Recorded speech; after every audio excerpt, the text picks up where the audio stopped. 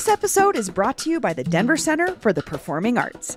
A beloved Denver tradition, DCPA's production of A Christmas Carol is a holiday classic and an essential must-see for the holiday season. Broadway World calls the show, quote, a splendidly festive tradition for the whole family that illuminates the meaning of the holiday season in a way that has resonated for generations. A Christmas Carol is on stage now through December 24th at DCPA's Wolf Theater. Tickets available at denvercenter.org. That's denvercenter.org. Today on CityCast Denver, why are Denver area Paneras hiding their hottest new menu item behind the counter? Will Denverites rally to save our last car-free streets from angry business owners? And where's the best place to get that one particular type of French fries? We're talking about all the latest food and dining stories, plus our picks for your weekend. Today is Thursday, December 14th. I'm Bree Davies, and here's what Denver's talking about.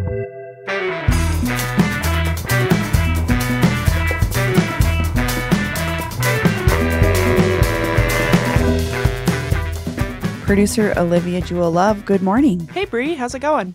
Good. We're here with executive producer Paul Caroli. Hello. Hey, good morning, Bree. Good morning, Olivia. So our resident foodie, Peyton Garcia, is out today because she's in New York, one of the greatest culinary cities in the world, celebrating her birthday. Oh, she's going to be eating pizza. Oh, she's going to be eating so much food. Apples. Apples! Not small ones. Nuts for nuts. My favorite thing, the roasted nuts on the street corner. Those are my favorite.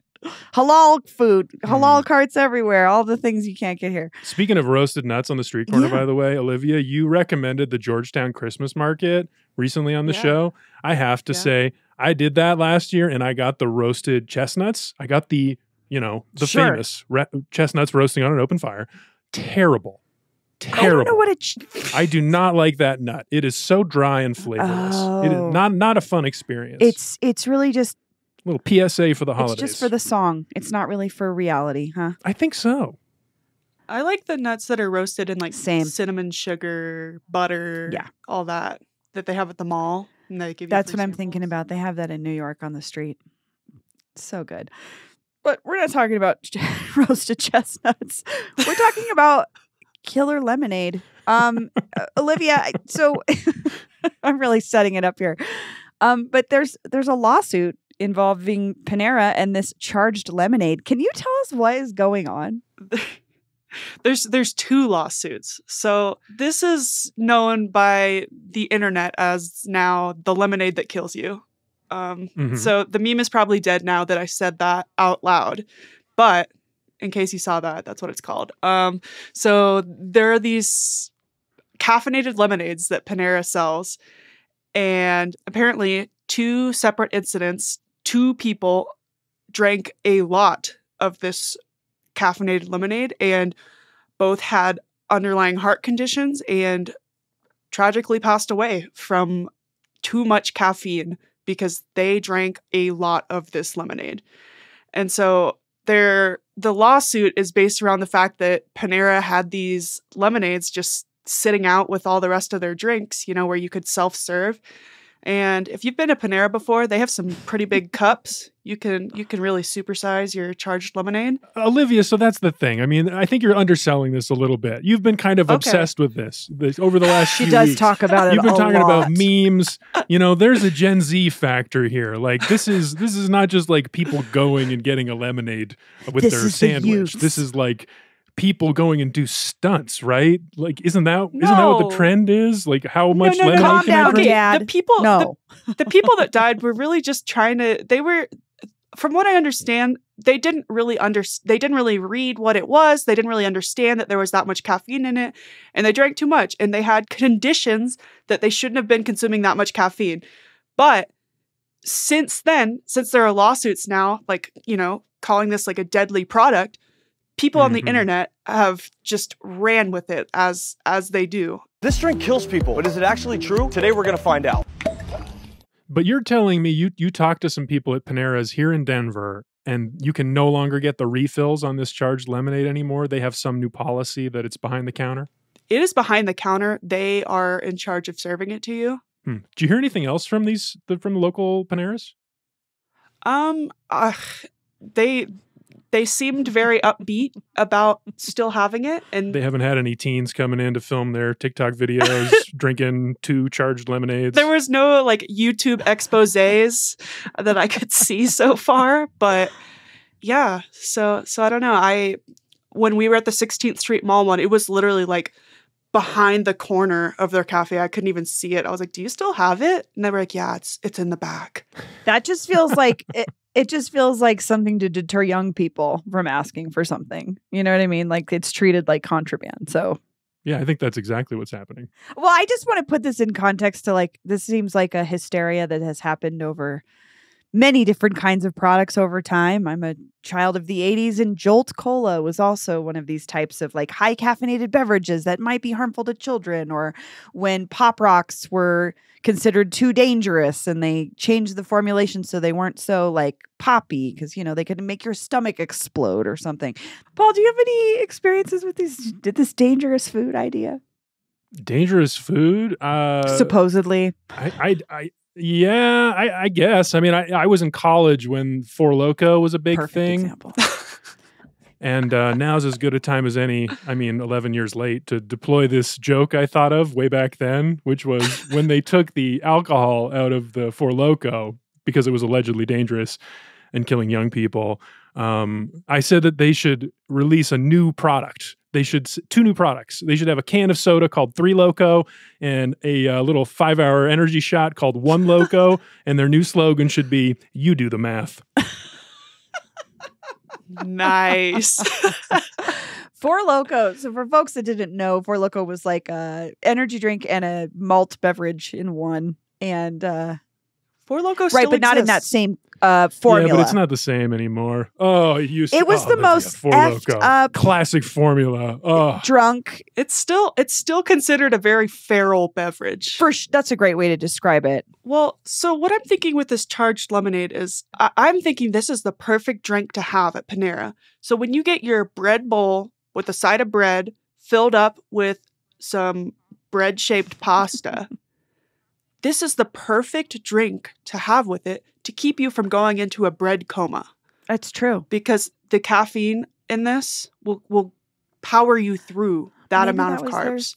At least for me, that's the math I'm doing. That's my girl math. That's interesting math. I mean, I guess I could speak more from how the company probably is thinking about this. I know a little bit about how this chain restaurant business you're a big works. chain, just fast casual guy. Being obsessed with Chipotle, always thinking about it. But Panera is an interesting place right now. I mean, like many of them, it's owned by this German conglomerate, but it's actually doing quite well. Panera is on the rise. They have like 2,000 locations, and they are ranked, according to QSR, 11th among fast food chains in terms of yearly revenue. Interesting. And they do pretty well per store, so it's a pretty successful brand. But I think where this is coming from, this charged lemonade, is like there's this perception of the Panera brand that it's very kind of bland, stuffy, maybe drab, or as Simpsons writer Bill Oakley says, it's the place you go to break bad news to somebody. So I feel like the charged lemonade is like their effort to get in on the like novelty foods of the Doritos Locos Tacos, kind of like get something fresh to get young people in, but also to fit within their, family friendly, old fashioned. It's got a real Baja Blast vibe to it. I see what you're saying. A lot of the more the extreme aesthetics of the 90s and food, which we were super into.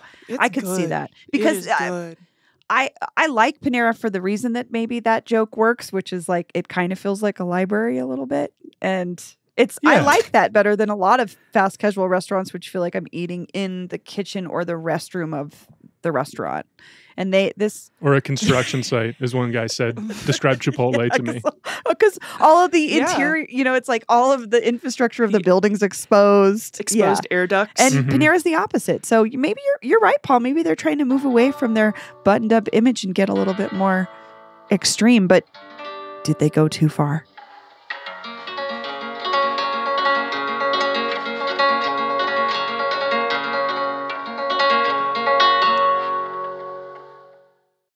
This episode is brought to you by the Colfax Avenue Business Improvement District. This holiday season, give the gift of local love with a bag of Colfax. Pick Picture this, a gift bag filled with 4 to 6 hand-picked products from your favorite spots along Colfax Avenue. Places like the Learned Lemur, 303 Boards, and Balanced Root Apothecary, just to name a few. Want the VIP experience?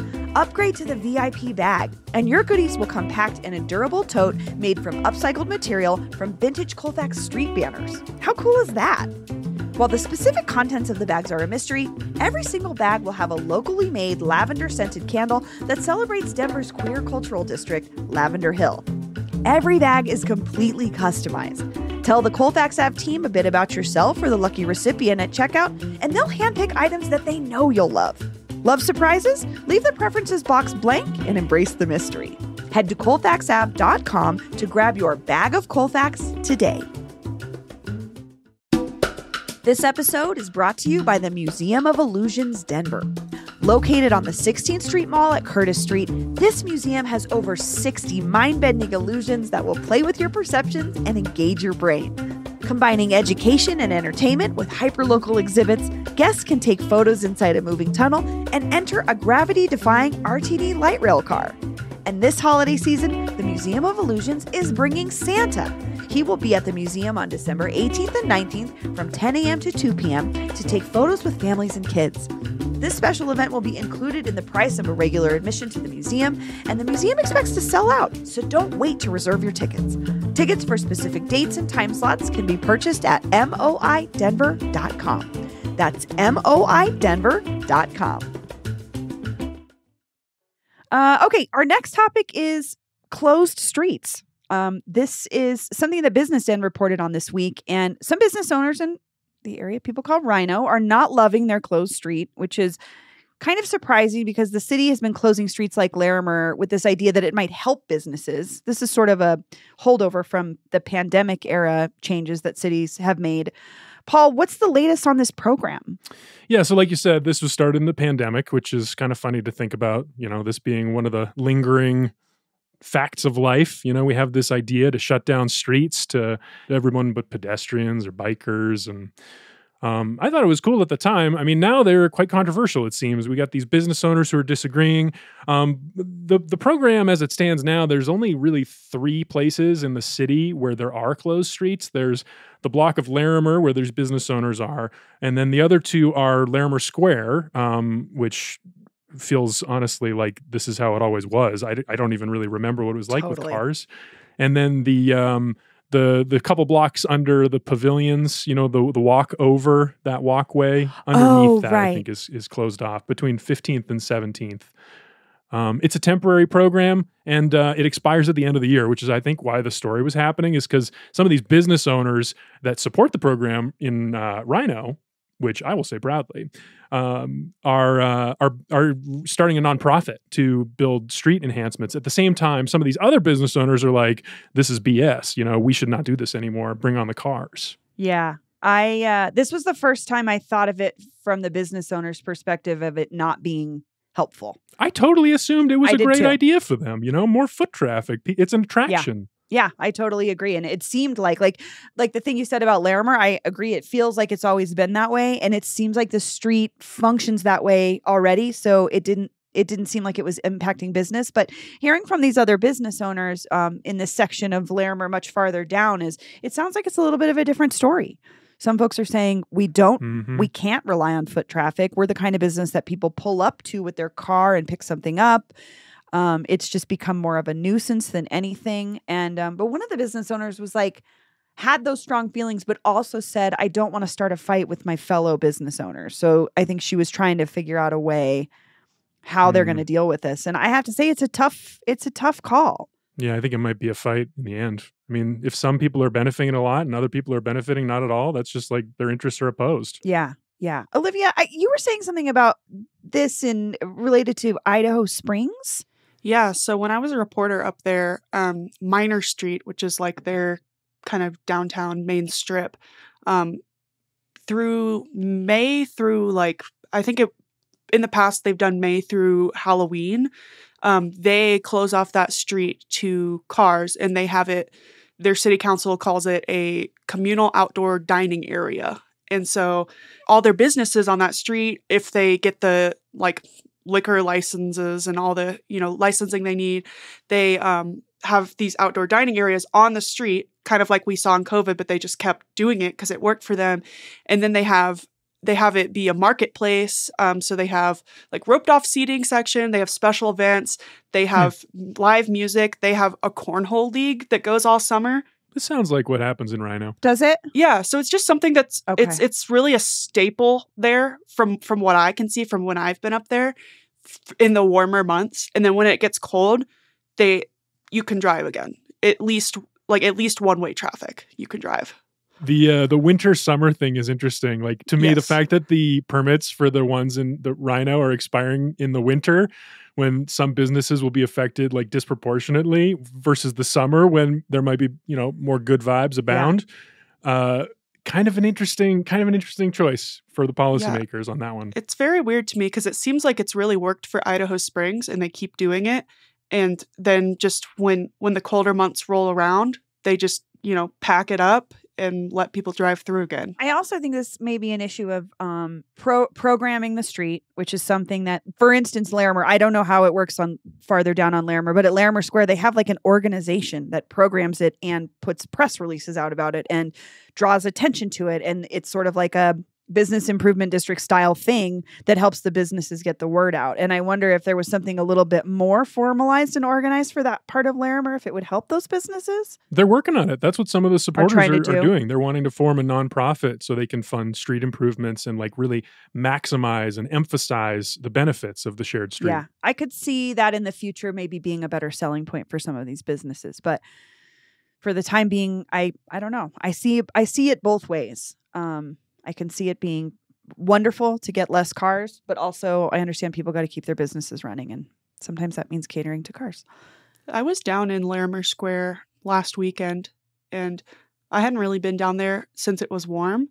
Oh, and yeah? I felt like they did a really good job for the winter because we were talking about this and I was kind of like curious to see how they were going to, how a walkable street would be in the winter. But they really, they had all the Christmas lights up. They had like a lot of the businesses had little fire pits and stuff out and those warming towers or whatever they are. So it was like it didn't feel like I was just standing on a snowy street, like cold outside. It felt like a little, like that place always feels just like a little whimsical walk around area. It still felt like that, just winterized. So I thought it was nice. Hard to say. So situational too. Like what works on one block might not work on Totally. another. And like we're talking about here, time of year, when it's the busiest, who it's serving, stuff like that. So we'll be watching this because I think they put out I think the Rhino, was it the Rhino Art District? Someone put out a survey for all the businesses and for people in the community to respond to how they feel about it. So we might see something different at the beginning of next year. We should put a link in the show notes. And also, listeners, what do you think? I'd love to know what people think about these shared streets, how they're working, how you think they could work better. Yeah. Leave us a voicemail or text us on the Shared Street hotline, and you might hear it on the show soon. That number is 720-500-5418. Again, the Shared Street hotline is open at 720-500-5418.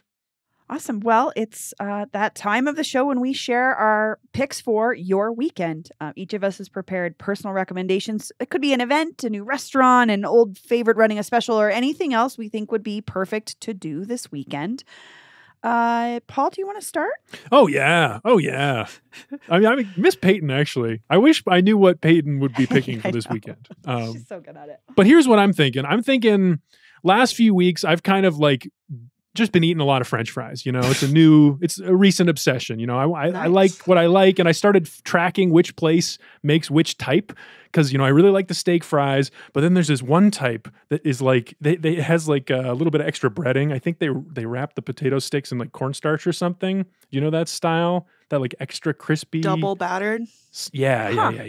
I think it's that. So there's a few places I've been to lately that have these. I just think people should know, if you love these fries like I do, you'll want to know Gaia Masala Burger over on 6th Avenue, like south side of Capitol Hill. Las Tortas, fantastic. And Bull and Bush, I was there last night. They got them. All delicious. That's my pick for your weekend, French fries. And I will say Bull and Bush, perfect place. If you're a holiday freak like myself, their decorations are amazing. Oh, it's so on point. I was telling you last night, it's beautiful. They got lights everywhere. They got a ginormous wreath outside the front door. It's beautiful. They have the bubbly Christmas lights, the old school 50s ones that have a little bit of water in them that bubble. A little bit warmer. Oh. My mom had those and they melted Yes, themselves. they probably They like literally almost lit on fire, so she had to get rid of them. Oh, it's so cool, but it is such a beautiful Bull and Bush. One of my favorite spots in the city, ambiance-wise. Good call, Paul. For the fries. Fiddlesticks in Lakewood also has fries like that. Ooh. Yeah. Olivia, what do you have? The last blank slate show of the year. My friends Riley, Em, and Tess, the members of Blank Slate, the band, they're hosting a holiday evening with Blank Slate, The Short Term, and Jay Nessa on December 15th, which is Friday, at the Broadway Roxy. And the show is at 9 p.m. Tickets in advance are $12. At the door, they're $15.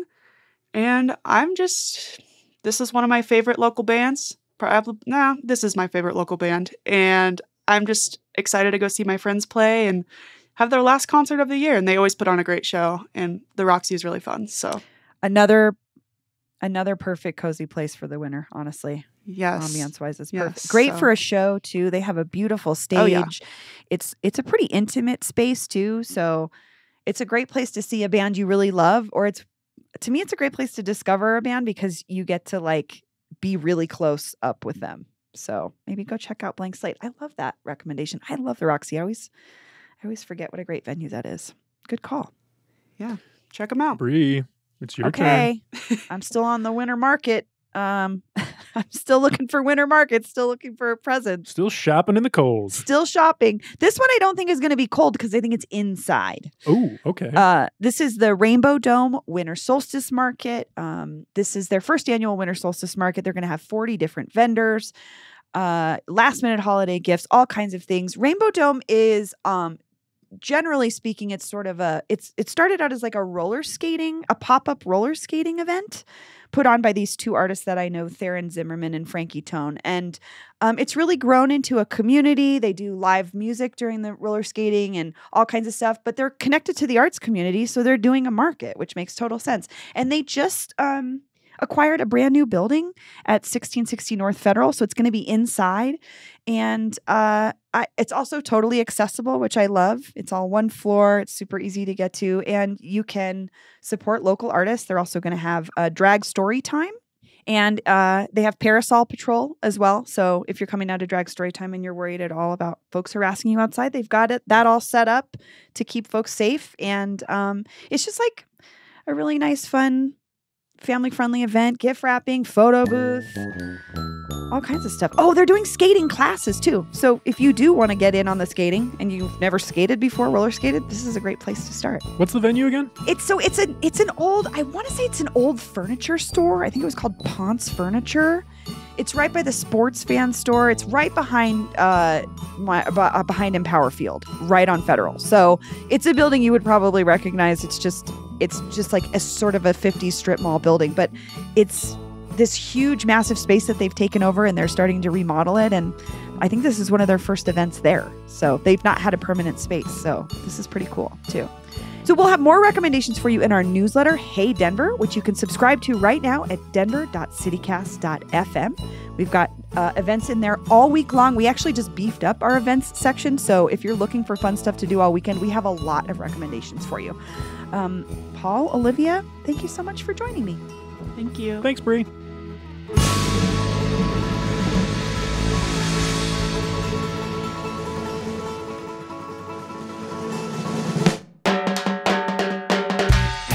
That's all for today here on CityCast Denver. If you enjoyed this show, why not take a minute to tell the person in line behind you at Panera about us? Rate the show wherever you get your podcasts and subscribe to our morning newsletter and learn more about us at denver.citycast.fm. We'll be back tomorrow morning with more news from around the city. See ya.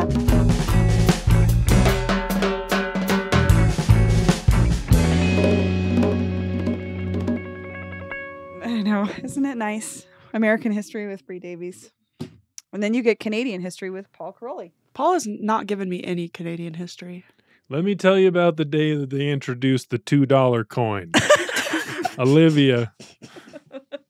What's it called? What's it called? A $2 coin. Well, that's the thing. No.